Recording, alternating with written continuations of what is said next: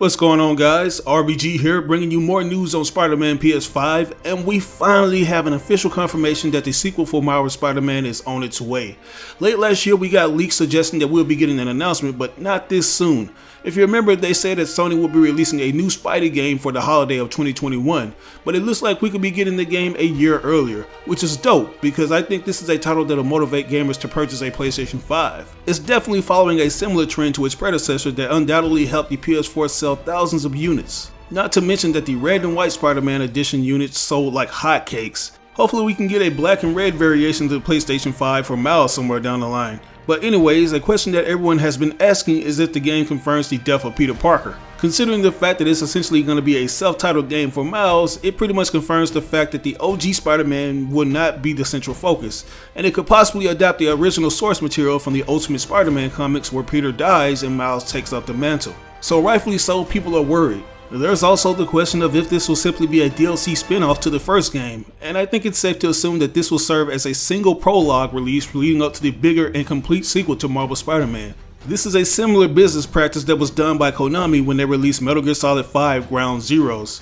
That game was originally going to be part of the Metal Gear Solid Phantom Pain, but due to extended development time, it was split into a standalone title to give players a taste of what was in store for them down the line. And I'm thinking this could be the case for Marvel Spider-Man Miles Morales, which is a brilliant move because we really didn't get that much downtime with Miles Morales in Marvel Spider-Man 1. Now, as of me making the script for this video, it has since been confirmed that this isn't Marvel Spider-Man 2 as some assume it to be. When Insomniac posted on their Twitter page, people asked if this was a remaster or an expansion of the original game, and for some reason they kept giving the same blunt answer that it's a standalone game, which is strange because it didn't really clarify anything. Thankfully, we got a solid answer. According to an interview given by The Telegraph, this game was described as more akin to an expansion bolted onto an upgraded version of the original title. Sony Interactive Entertainment EVP Head of European Business Simon Rutter said that Miles Morales will include more enhancements to the 2018 PS4 game, saying, and I quote, "I guess you could call it an expansion and an enhancement to the previous game.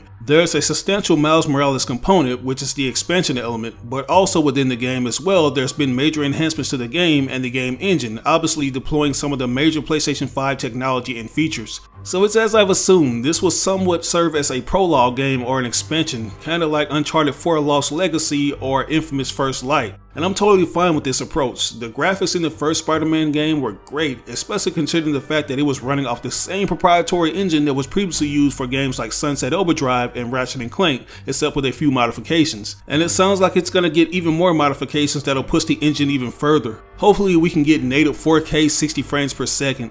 But as I was saying earlier, it's dope that we're even getting this game and getting more downtime with Miles. Spoiler warning to those who haven't yet completed the first game, but during the post-credit scene, Miles revealed to Peter that he had also been granted spider powers. And while the City That Never Sleeps DLC did expand upon this, it was all done through audio calls with Peter. I really wanted to see Miles adjusting to his powers, and there was one moment in particular where he mentions how he used his superpowered abilities to slam dunk on one of his haters, which is obviously a callback to the Amazing Spider-Man where Peter completely violates Flash Thompson. But we didn't get a chance to see this awesome moment referenced in the game, and I'm hoping some of these instances make their way into this upcoming title. It looks like it's going to give us an up-close and personal look into Miles' life as he jumps into the role of Spider-Man. But anyways, the trailer kicks off with Peter Parker talking to Miles, and he mentions a powerful statement that Miles' dad told him: "A hero's just someone who doesn't give up." Some of you may remember Jefferson Davis fought alongside Spider-Man to stop Mr. Negative's demons. Unfortunately, he died during his speech when Martin Lee and the demons committed a terrorist act by bombing the streets where the event was happening.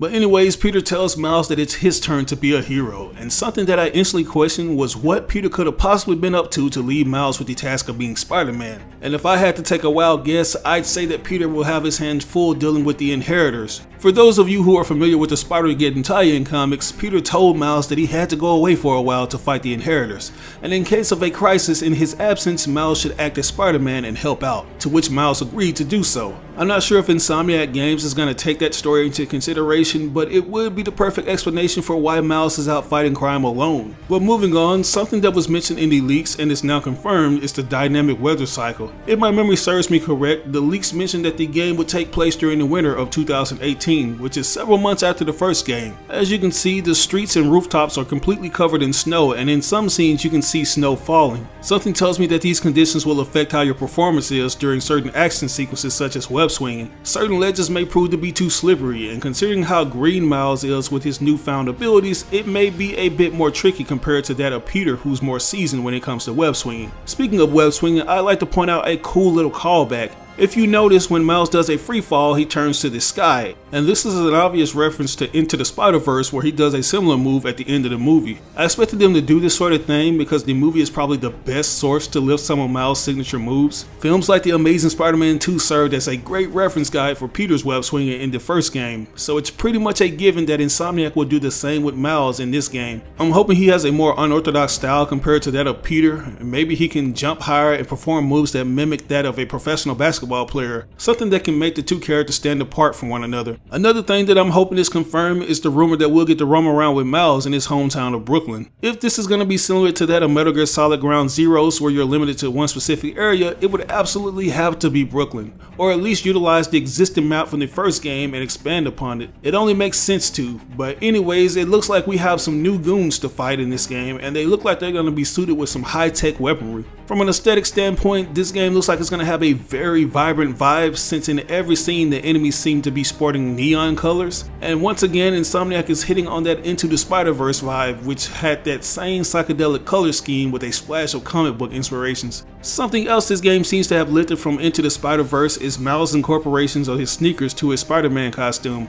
At first glance, it looked like it was a single suit that covers up his entire body, but if you look closely, you can see where the shoe starts and where it ends. For some reason, the logo on the tongue reminds me of a Gucci sneaker, because it features the same red and green stripes that are particular to that brand. I'm not sure if Sony and Gucci have struck some kind of deal for this game, but I wouldn't be surprised if they have. But besides that, we have the costume itself that bears quite the level of detail compared to the original Spider-Man costume. And considering that Peter has access to hardware that allow him to make the advanced and anti-ox suits, he probably assisted Miles in making his suit. As of now, there are no details on if this game will feature similar mechanics that allow you to equip certain abilities such as a taser web, but I'm hoping it does. And since Sony released DLC costumes such as the Into the Spider-Verse Spider-Man suit, we absolutely gotta get Miles' variation of his suit in all his cartoon and swagged out glory. Hopefully they can strike another deal with Nike to allow the usage of the Air Jordan sneaker that's risen back in mainstream popularity because of the movie. But anyways, if you didn't know, Insomniac originally intended to include the version of the black and red Miles Morales suit in Marvel Spider-Man 1, but for whatever reason decided not to. And I think it's because they knew it wouldn't feel right giving Peter that suit since it's highly associated with Miles, and they probably also wanted to wait till the sequel where Miles actually dons the suit for himself. As you can see by the old concept, it's a painted over version of the advanced suit, which is a reference to Miles Morales painting over the original Spidey suit in Into the Spider-Verse. The logo was partially painted in red and the color extends along the shoulders. And hopefully they give it to us as an unlockable in this game.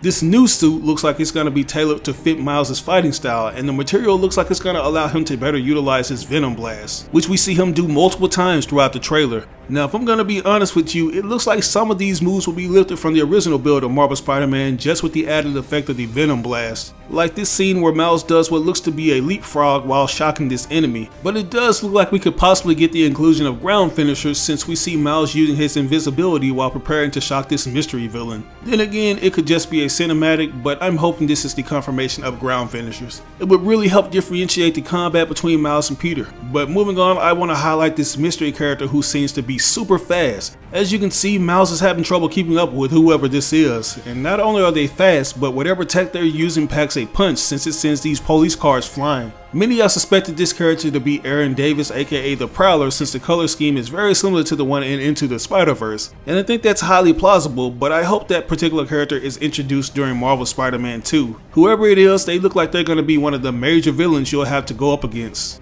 But with that, I'd like to conclude this video. As I've said, this isn't the official Marvel Spider-Man 2, but a prologue expansion that will undoubtedly hold us over. I still believe that we'll get the true sequel during holiday 2021, which is a year for Marvel Spider-Man Miles Morales. And that game will most likely have better visuals accompanied by even more features that Insomniac will disclose in the future.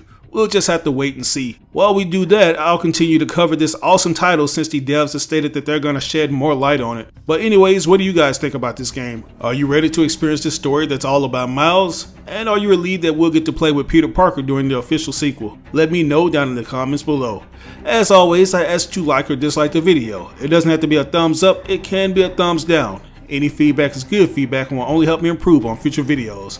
But if you really enjoyed the video, it would help me out tremendously if you shared it with all your friends and followers on social media. Sharing really makes a difference. But once again, this is your boy RBG signing out on another video. I'll catch you guys later.